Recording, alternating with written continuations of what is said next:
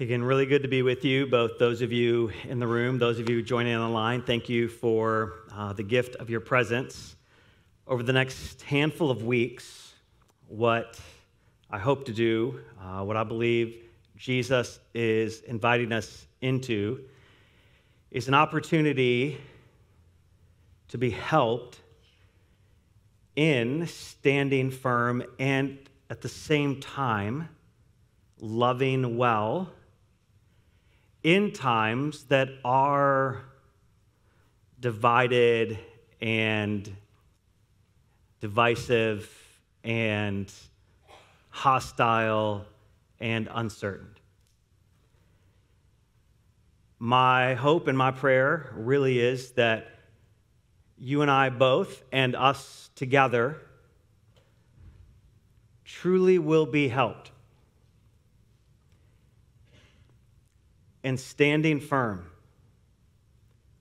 while simultaneously loving well. Two things that in divided, divisive, uncertain times can feel like they are pitted in opposition against one another.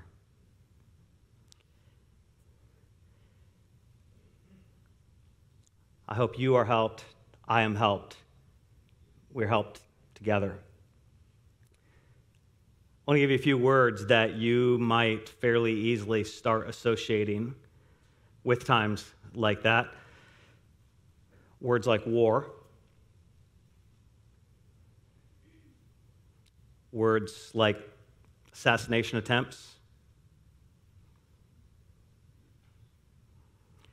Words like political scandal.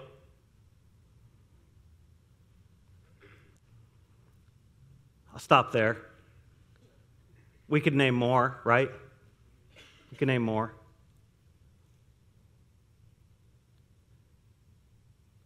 We could use words and phrases like conspiracy and or conspiracy theory. We can use words or phrases like sexual perversion. We can use phrases like skepticism, abuse of power. We could use all sorts of phrases that might for us characterize divided, divisive, uncertain, chaotic times. Now, I wonder what you think when you hear those words. They sound relatable right now, don't they? I mean, doesn't it feel like right now? I just want you to know when I'm using them in this moment, I'm thinking more about the 1970s.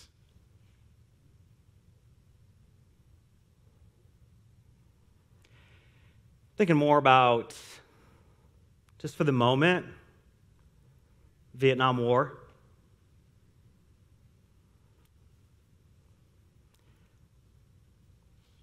Where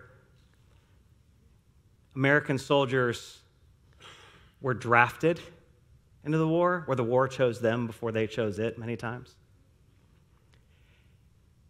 And out of all lack of reason, when those same young men who didn't choose a war but the war chose them came home, they were ridiculed, mocked, condemned, disgraced. It's West Michigan. Some of you may be pretty familiar with this. It was also in the 1970s that President Ford had 2 attempts on his life in a span of 17 days. That's not unique to the 70s or now. 60s, of course, we have the assassination of JFK. In the 80s, we have the attempt on Ronald Reagan. 2005, on George W. Bush. I mean, right? And that's just the presidents. That's not counting people who were cultural influencers or investors that didn't have the title of president. Martin Luther King Jr. And of course, we get the wonder and the glamour that is Watergate.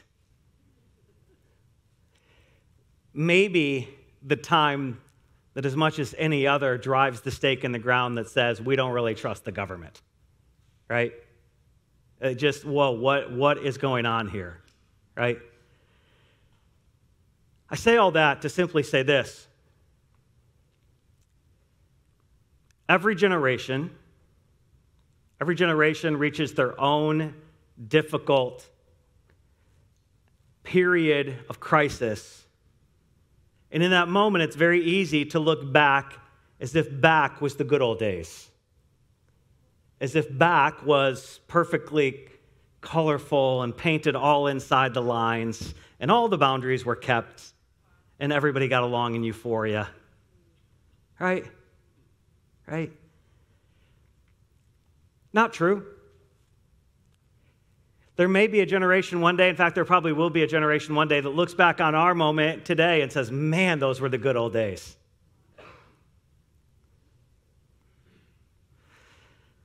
Simply means this. The gift to us in this moment is that we are not the first. We are not the first to live in divided, hostile, chaotic, uncertain times. And while we will not minimize the times that we are in because they are of vital importance, but what we can recognize is because we're not the first, there are some lessons already shaped that can enable us to live standing firm and loving well. We're not the first to need to do it. We're not the first that will pull it off. There are some ways forward for us. There really is hope. It really is possible for you and me and us together to be helped in this path of this way forward of figuring out how to live standing firm and loving well in the times that we find ourselves in. One of them is just on occasion taking the opportunity to enjoy a moment of levity. And so while the 70s were marked by all of that tragedy and turmoil, I would like to just note to you that it was also a time of what now could only be viewed as tragic fashion. Okay?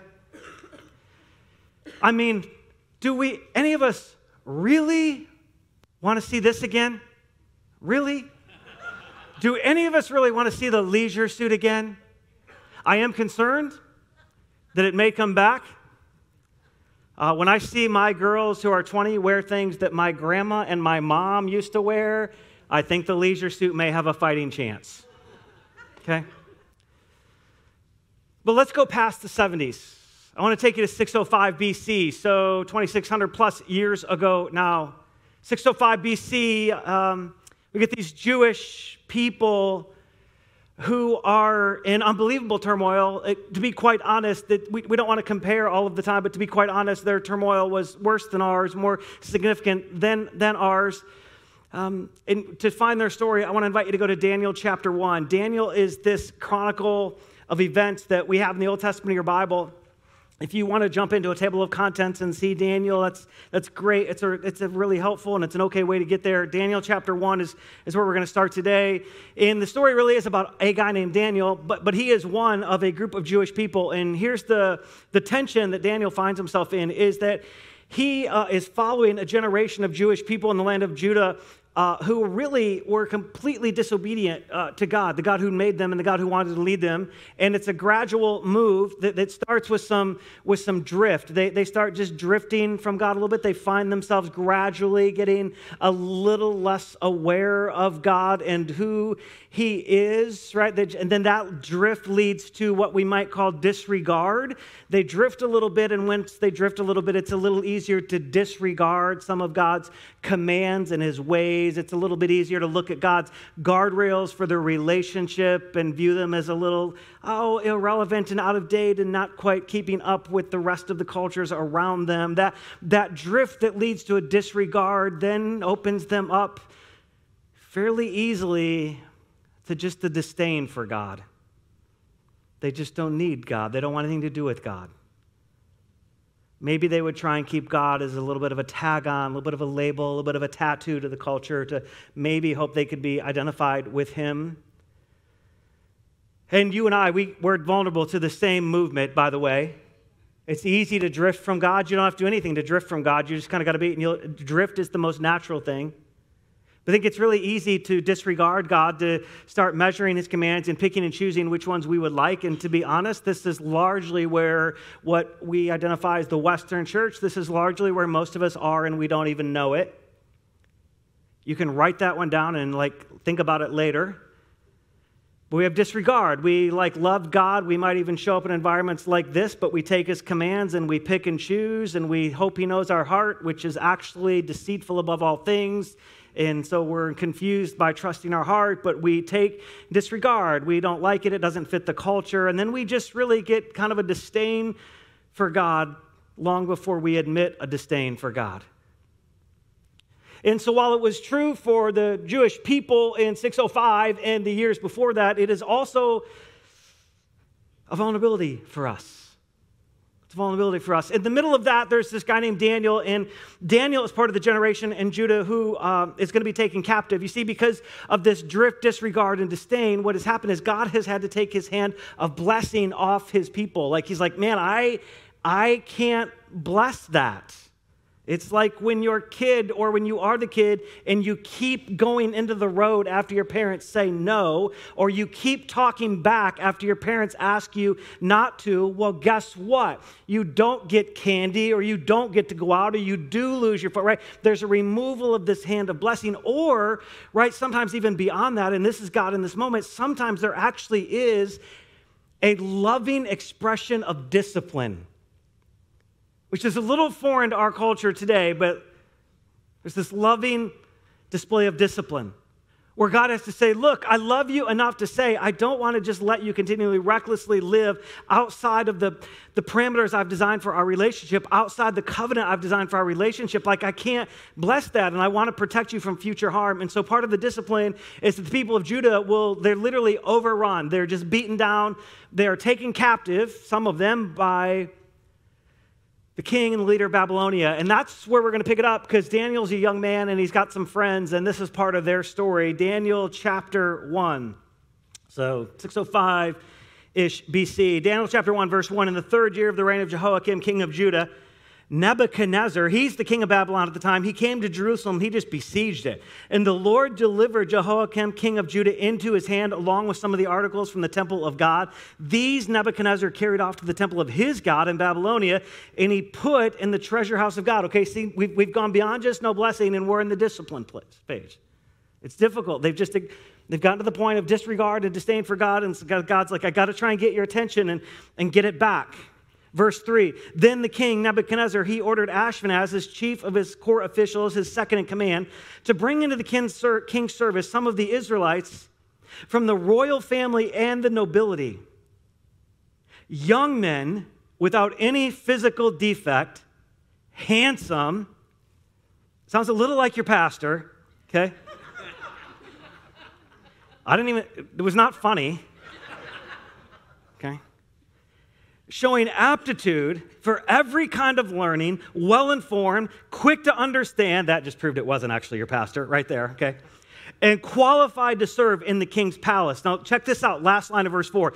He was to teach them the language and the literature of the Babylonians. Language and literature, language and literature, language and literature. Language sets culture. If you want to know the culture of your home, listen to your language. If you want to know the culture of your life, listen to the language. If you want to know the culture of your school or your team or your class or your office, listen to the language. Language determines culture. So what Ashpenaz is trying to do here by helping them learn the Babylonian language is not just teach them a new language, like a new dialect, not just teach them, hey, I know English, I want to teach you Spanish, or I want to teach you Mandarin or something like that. He's literally trying to change the vocabulary, to change points of definition. And we're living in that. We've been living in that for the last several years. Let me give you two examples. One is the word safe. It's the word safe. It's a good word. It's a good word.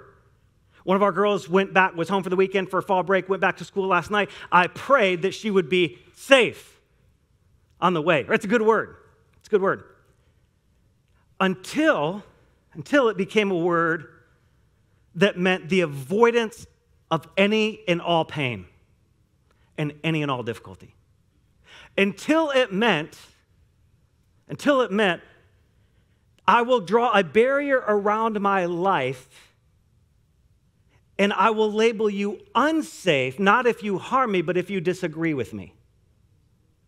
And all of the sudden, right, we all use the word safe, but do you hear the morphing of the definition? That's the battle, right? And what happens when the definition morphs enough and it gets to a big enough part of people, the population? The culture shifts. Okay? That's just one word. The language, and then he also says the literature. I'm going to change their literature. I'm going to change what they read, because if I can change what they read, part of what I will change is what they view as sacred. So for us, like if you're here and you're a Jesus follower, you wonder, like, what do these people of Jesus followers do? Well, we want to base our life on the person of Jesus, and our greatest exposure to the person of Jesus is through his scriptures. So what happens? What happens? Well, this is where drift that leads to disregard gets us in trouble. The culture begins to say, now wait a second.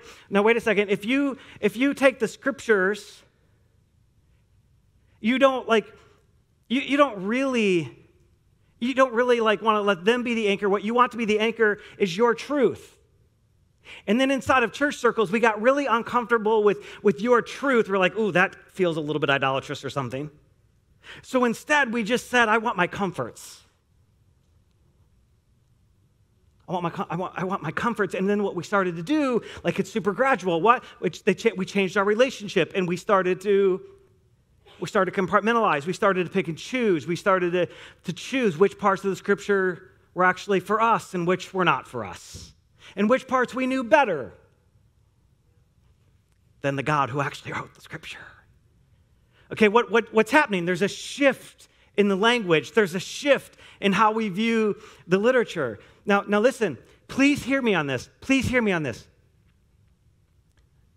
Most of us in a room or online in a setting like this think, oh, it's tragic. That's tragic. And it is. And you are more vulnerable than you think.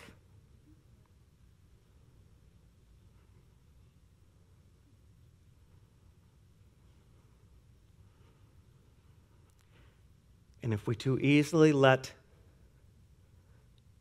the language change our understanding and engagement in the culture, and if we too easily let what God designed to be sacred be even the slightest bit diluted,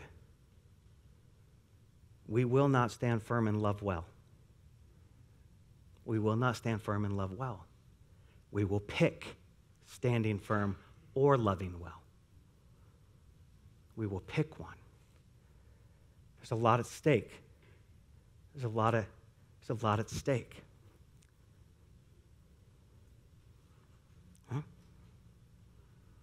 Got to be careful. Can I give you one more? Thanks for the 6 of you that are in. Let's do it. Okay.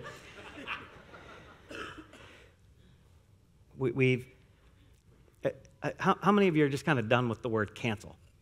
We're done with that, right? Right. For the rest of you that are not bold enough to raise your hand, I cancel you in the name. No, I don't. Never mind. No, that's not true. I don't. I didn't mean it. Okay. But here's the thing. We got really nervous about this word cancel. We don't like cancel culture. We don't like it, right? But yet here's what happened. The language became so pervasive. And we reacted to that. We came out of that. And you know what happens when you're not careful? Is you react so strongly to a language, you actually become part of the language you're reacting to. We're so averse to cancel that we started to cancel. Right? We're so averse to intolerance that we became intolerant. Y'all with me? I know it's uncomfortable, but come on, somebody. I mean, we got to figure this out, okay? I was just reading the other day some research by sociologists who are writing about the canceling, what they call the canceling of the American mind or the American way of thinking, like just the way to think, like the ability to think and think clearly and think critically. And what's fascinating is the stats they unpack that talk about the predominance of canceling on college campuses that lean left.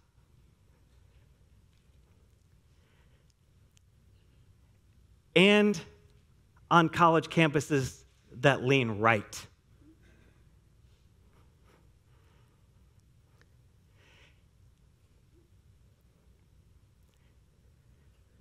It's hard to stand firm and love well when the thing you are trying to resist is the thing you become.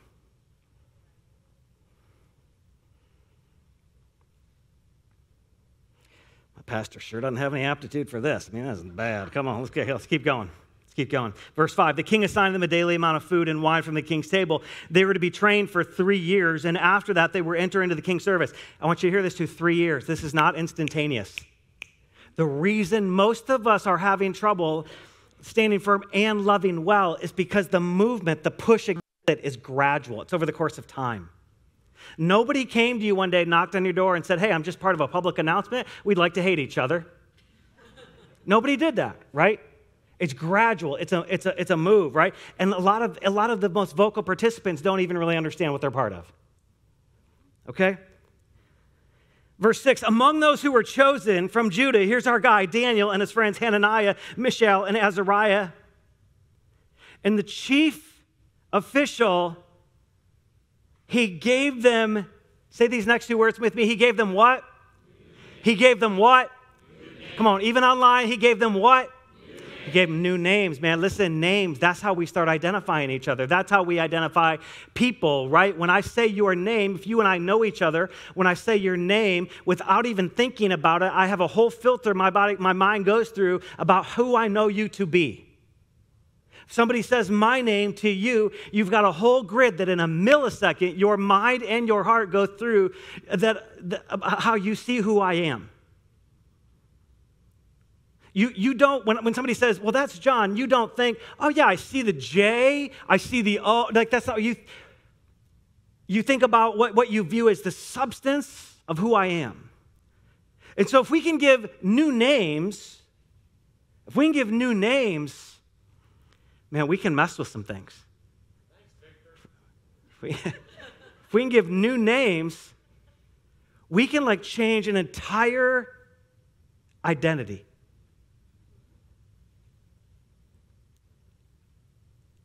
Look at what they do to Daniel and his friends. Let's just check this out here for a second. To Daniel, he gave the name Belteshazzar. To Hananiah, he gave Shadrach. To Mishael, he gave Meshach. And to Azariah, he gave Abednego. You might know those names more true, right? Shadrach, Meshach, and Abednego. Now, we don't have time to go through all of those, but I do want to tell you Daniel's shift because it's a little window into the others. Daniel, his original name Daniel meant God is my judge. God is my judge. His original name, Daniel, was like big on God. God is big. God is my judge. God could be trusted. God is the one that is the compass. God is the one that can discipline. God is like God's the center. God's my judge. Okay? I need God's direction of me. Do you see that? God's my judge. Now, when Ashpenaz gave Daniel a new name, he said, I'm going to give you the name Belteshazzar, which means, lady, protect the king. I want you to see two things that happen. One, they're changing what's sacred. You need to protect the king. Your king's not that. You've changed roles here. And two, yeah, it is an attempt. It is an attempt to change Daniel's labeled gender. That is part of the attempt. You can look at every pagan, God-resistant culture throughout history. This is part of the equation. Where the world starts messing with sexuality, and identity, the understanding of identity, they sow and then foster confusion and chaos. And when you get enough confusion and chaos, what do you get? You start to change your vocabulary. You start to have groups canceling. You see it building? Do you see it building? Okay.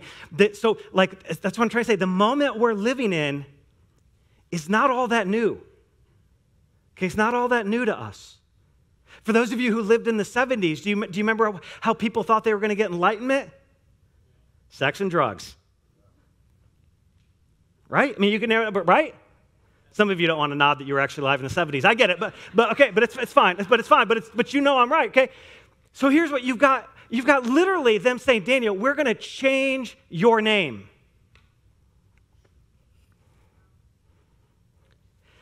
Nobody's changed the name on your driver's license.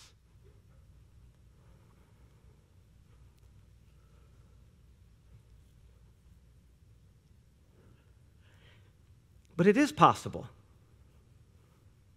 that they change the names or words that you think of or that are thought of when we as Jesus followers and we as a culture talk about God's church. And if we're not careful, this was the risk for Daniel. This is part of why Daniel's such a great example, because Daniel does not give into this. But if you get a new name and it's pushed enough, what happens? It gets easy to subtly let your identity and your core be changed. We could go back 20 years, 25 years, and there were subtleties emerging. Subtleties. The church, Christians are dangerous, harmful, oppressive, abusive. Okay, it was subtle at first. Picked up pace about 10 years ago. I mean, it just started feeling, okay?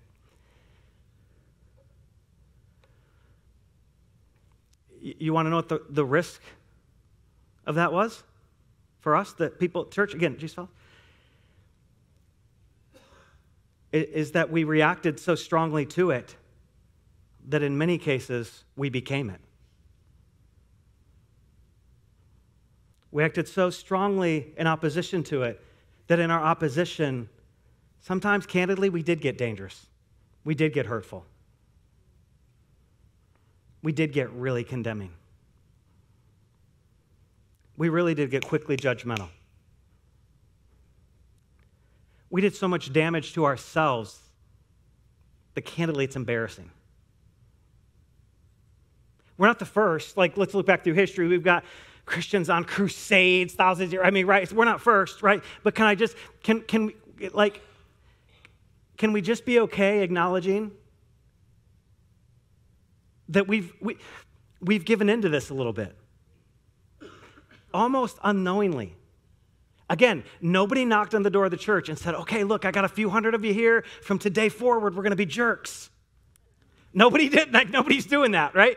But it got easy because we felt a little threatened or we got a little defensive or we got a... And listen, as long as we're defensive, as long as we're quickly defensive, we will not love well and stand firm. We will pick one. We will pick one. We will pick one.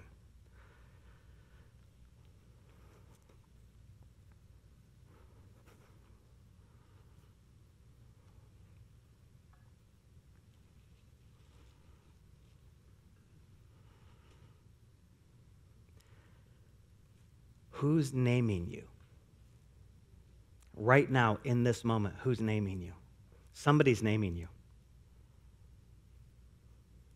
Who's naming you?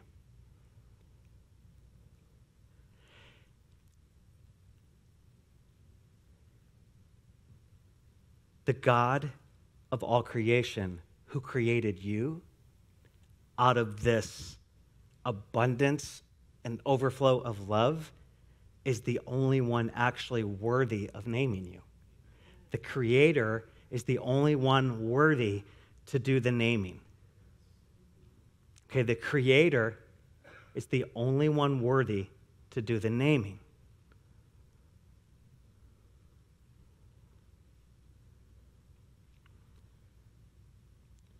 Who's naming you? If we do not consider who is naming us, the culture is naming us. If we do not consider who is naming us, the culture is naming us. Subtly and very, very small little microbites. That's why later in the New Testament Bible, this guy Paul says, man, don't conform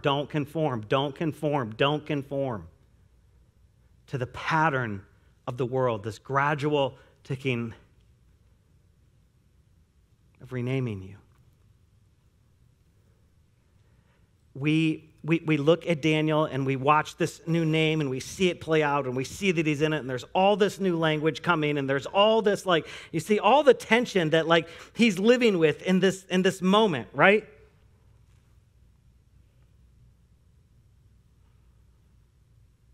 We have to understand the only way to stand firm,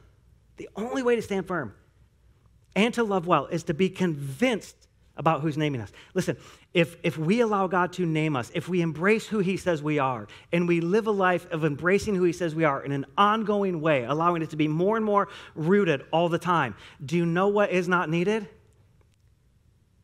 We don't need to be defensive because that's a sure thing. When the Creator has named us, we don't have to be defensive. We don't have to try and protect that. It is protected by the Creator. It is given to us. We didn't earn it. We didn't build it. We received it. We became transformed into it. When the culture names us, it is by nature susceptible and weak. Because listen, because the culture doesn't have the ultimate authority to name us. It doesn't have the creative right to name us. And so when it does, it has inherent weaknesses. Which is why when we let the culture name us, we start to get defensive. We start to cancel other people. We start to get a little more intolerant, even while we talk about being tolerant. Why is that? Because there's something in us that knows this is not stable. This is not secure. Who's naming you? Who's naming us? Who's naming us? Who's naming us? Even as the church, like this body of Jesus, is these people of Jesus, who's naming us? Are we letting Jesus and his model and his dream for his church, his characteristics of his church name us? Or are we letting the culture, by taking cultural language and trying to shove it back in over here, which is where we get consumerism of the church, which is where we get critical spirit, which is where we get division and divisiveness? Who's naming us? Who's naming us? When everything else is chaotic, when everything else is uncertain, if we can settle in on a certainty of who has named us and what he has named us, if we can settle in on a certainty of who the God who created us has named us, man, that is the certainty that we need to not just resist a culture, but to influence a culture. To stand firm in who that is, and then because it is given by a loving Creator, we will love well. We will love well. It's hard to love well when we're not standing firm. Who's naming you? Who's naming you? I know so many of you, I know you know the right answer. I know in a very cerebral way you know the right answer.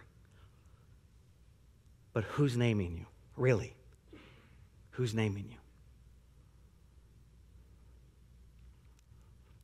Let's keep reading. We got to keep going. Verse 8. But Daniel resolved. Just say that word, resolved. He resolved not to defile himself with the royal food and the wine. He asked the chief official for permission not to defile himself in this way. So there's all this chief official, and he's got Nebuchadnezzar's food, right? And he wants them to eat it. But Daniel knows two things. Number one, he knows that just very spiritually speaking, that food's not clean. It's been sacrificed to idols. It's for another purpose, right? He knows, like, I don't want any part of that. He's going to, like, suggest a different idea of what he would like to eat.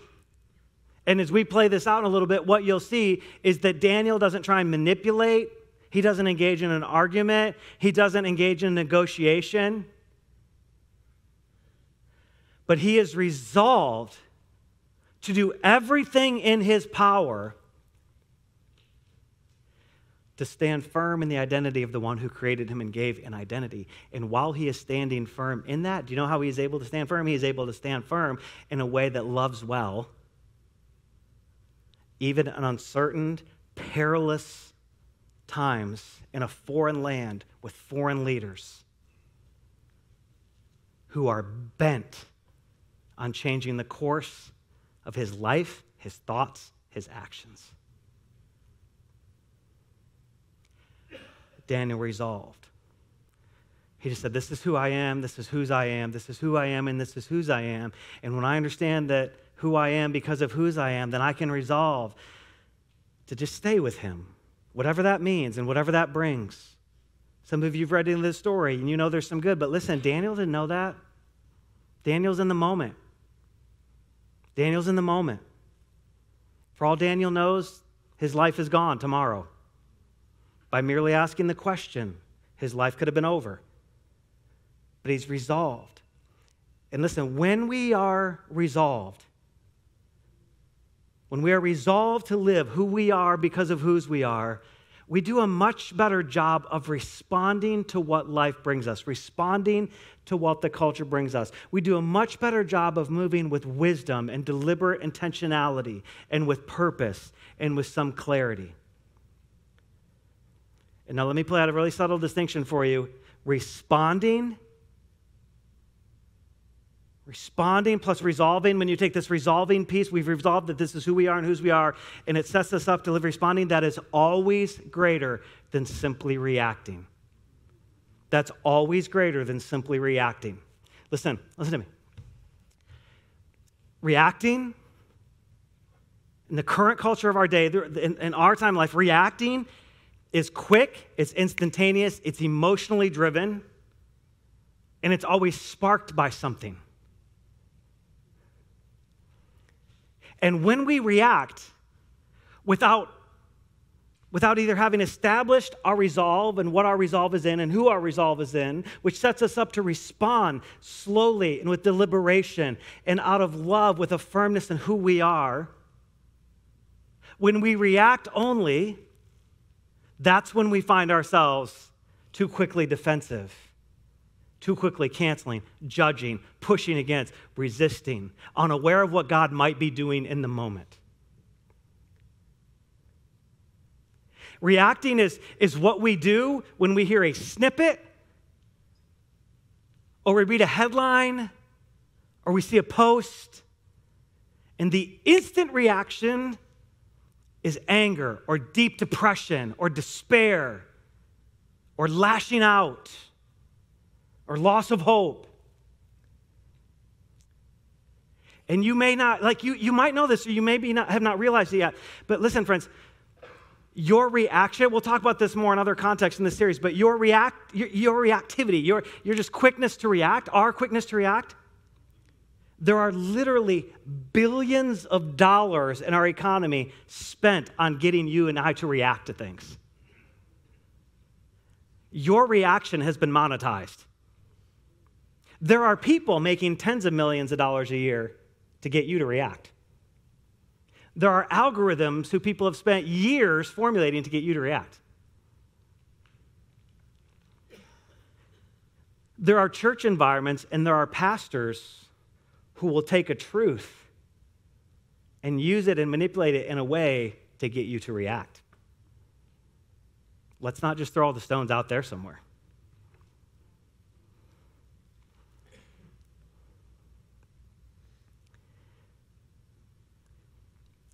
Likely, the news you watch or the source you read, it is programmed and it is paid for by money used to get you to react, to get you to embrace or to hate a language or a cultural language so much so and react to it so quickly that you actually become part of the language. Daniel has resolved, in the middle of being given a new name, somebody making him learn a new language, somebody making him learn new literature, adjust to their customs, trying to force them to adjust to their food. It's like, as far as it depends on me, there are some things I've resolved to because I know whose I am, and because I know whose I am, I know who I am. Are you reacting, or are we allowing ourselves the gift of responding out of our resolve? We okay? Okay, good. The rest of you will be in a little bit, don't worry. Now, verse 9. Now God had caused the official to show favor and compassion to Daniel. Come on, if you resolve, everything may not go your way, but God will give you favor. Sometimes that favor is just the strength of you. Sometimes that favor is the gift of other people who should be opposed to you, wanting to help you, which it is in Daniel's case. Favor and compassion to Daniel. But the official told Daniel, man, I'm afraid of the Lord, my king, Nebuchadnezzar. You saw what he did to your nation. He's assigned your food and drink. Why should he see you looking worse than the other young men your age? The king would then have my head because of you. Daniel then said to the guard whom the chief official had appointed over Daniel, Hananiah, Mishael, and Azariah, please test your servants for just 10 days. Give us nothing but vegetables. Man, you got to be resolved for this thing, man, right? Give us nothing but vegetables to eat and water to drink. Then compare our appearance with that of the young men who eat the royal food and treat your servants in accordance with what you see. So he agreed to this, and he tested them for 10 days. And at the end of the 10 days, they looked healthier and better nourished than any of the young men who ate the royal food. It's kind of interesting, isn't it?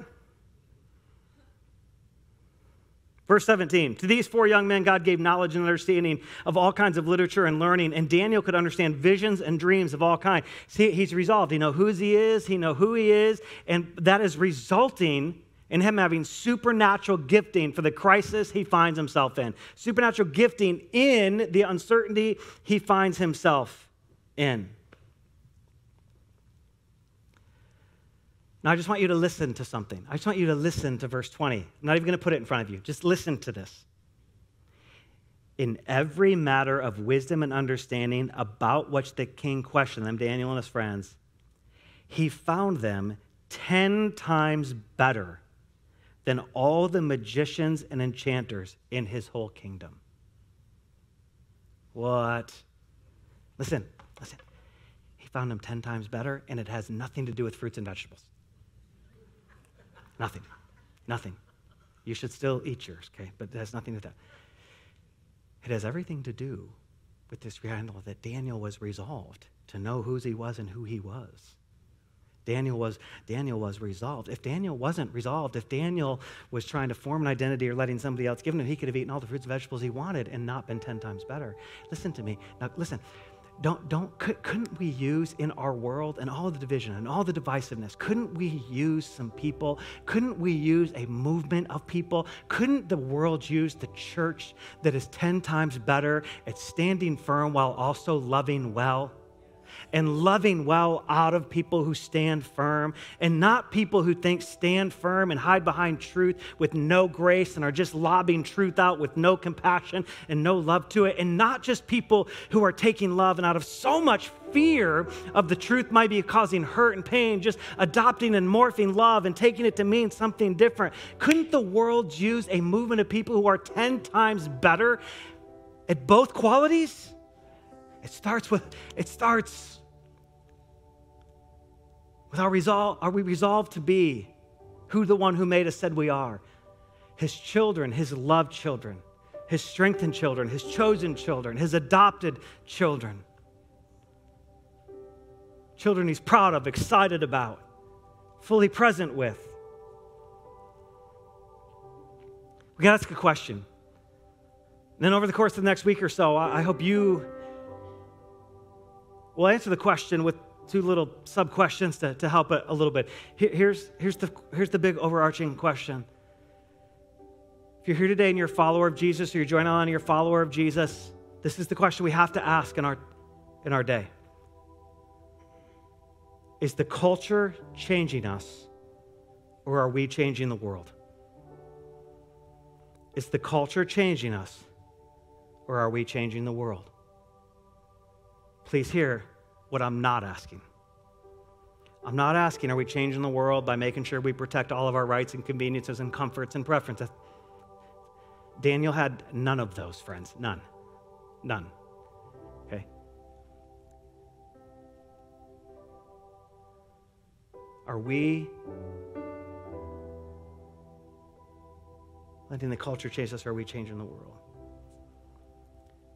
Now, let me give you the couple questions. You just got to work on these during the week a little bit, okay? You can't answer these in 20 seconds in this moment.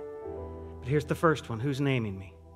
Who's naming me? Man, this is a breakfast conversation or a dinner conversation or a car windshield conversation. This is a journal question. This is a you and the Lord question. This is a family question, a parent-child question. I mean, we just got to talk about them, right? This is a small group question. Who really is naming me? Based on the way I live, who is naming me? Based on what I do with my thoughts and emotions, who's naming me? Based on the way I view life, who's naming me? Based on the way I view eternity, who's naming me? Who's naming me? Based on how sacrificial I am, who's naming me? Who's naming me? Here's the second question. What do our reactions or responses say about the size of our God? What do our reactions or responses say about the size of our God? What do the reactions or responses of our life say about the size of our God? Quick, harsh, hateful, protective, defensive, paranoid, panicked, hate-filled, despair-filled reactions. We don't know it, and we don't like to think it, but they convey we got a real small God. That's smaller than the culture and smaller than the trend and smaller than the movement. Man, I don't want that kind of God. I don't want that kind of God. What are our reactions or responses saying about the size of our God? We're going to follow the story of Daniel a little more and his friends, and some of you will know some of the high points of the story along the way, and you can read ahead if you want.